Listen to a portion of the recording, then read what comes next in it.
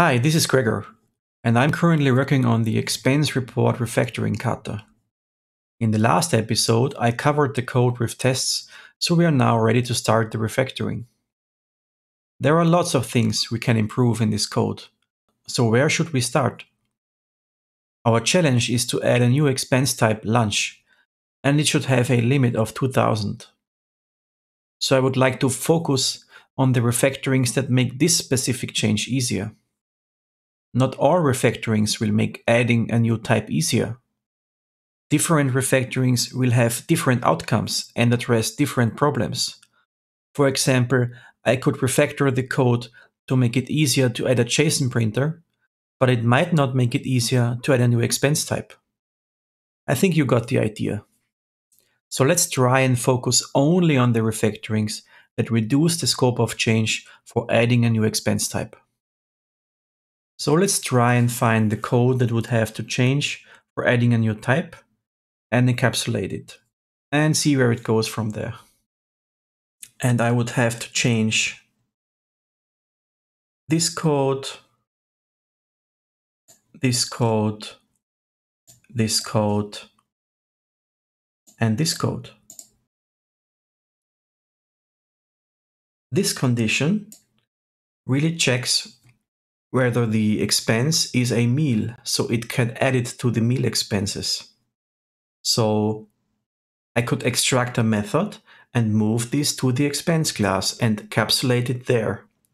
And I can do the same thing for all the behaviors, and in this way reduce the scope of code that I would have to look at and change when I added my new type.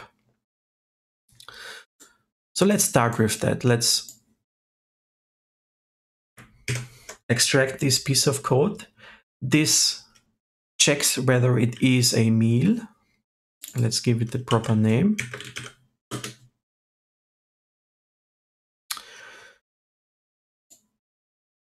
This gets the name of the expense, so I will call this get name.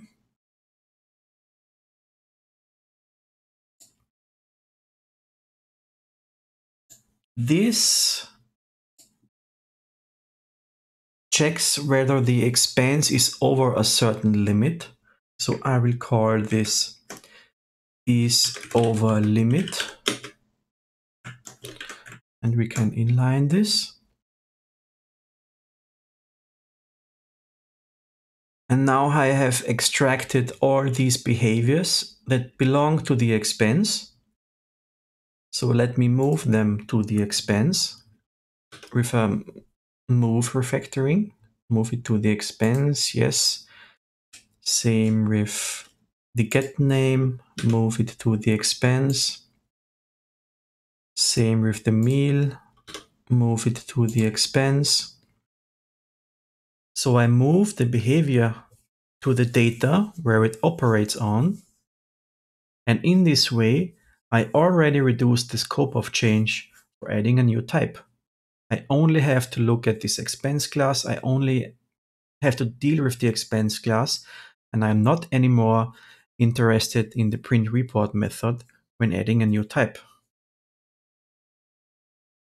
I think we can even add some, I think we can even remove some empty lines here. Yeah, that doesn't really matter. It's fine this way. So, but probably we can do better than this and reduce the scope that we have to change even further. So what about the name here? The name is dependent on the expense type. It's coming from the expense type. So I can probably even move this method to the expense type. What about the meal? Also, the meal is dependent on the expense type. I will move it to the expense type. Is over limit is also dependent on the expense type. So I will also move this to the expense type.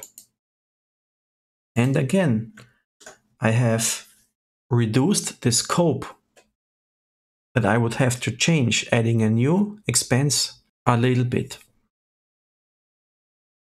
But probably we can do even better than that.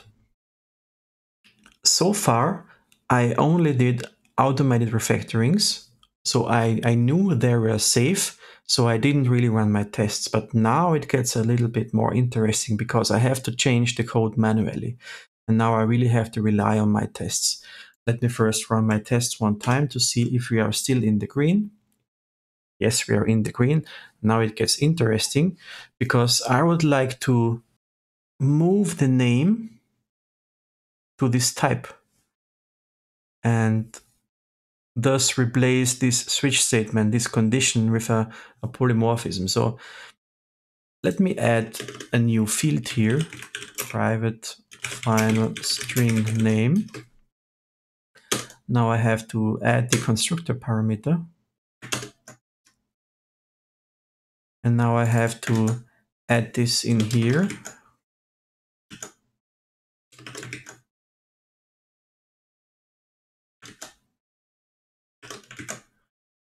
Let's give every value or every type its own line. And now that we have that, we can replace all of this, I think, with the name. And if we run our code, it still works. So we got rid of this whole condition by just adding a new field to the type. Let's take a look at the isMeal. So it seems that these two types are a meal, and it does this with a condition. We can do better than that. Let's add a new field. Private final boolean meal.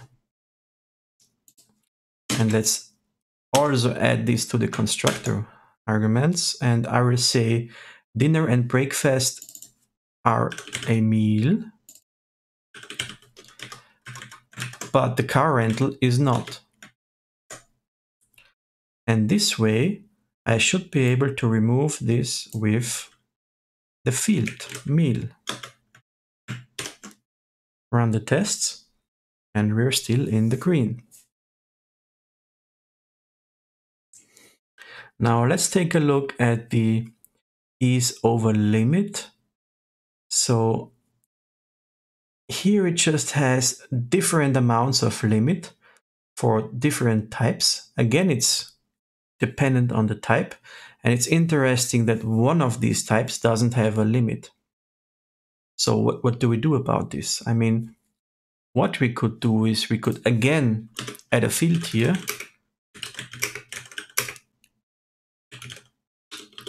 Let's call it limit. Add constructor argument again, and let's set those limits. So for dinner we have 5,000, and for breakfast we have 1,000. But what is the limit for car rental? There is no limit. But we can take the maximum possible amount, which is integer.maxValue, and then it won't have a limit.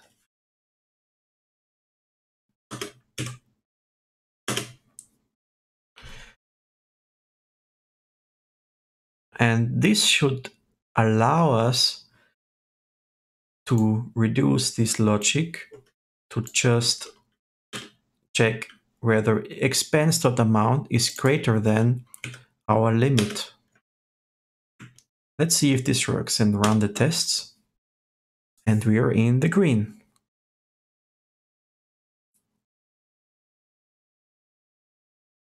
Now let's take a look at this and remind ourselves on the task that we have, the task to add a new type lunch, which is a meal, and it has a limit.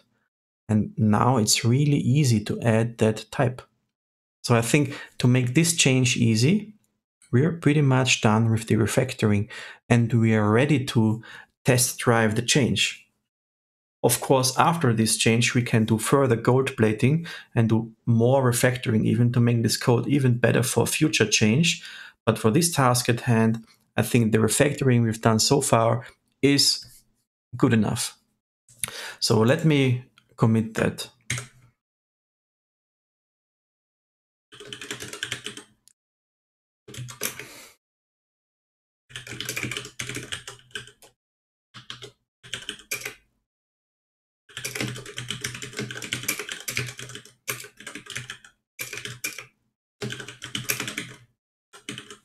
I hope you liked the video.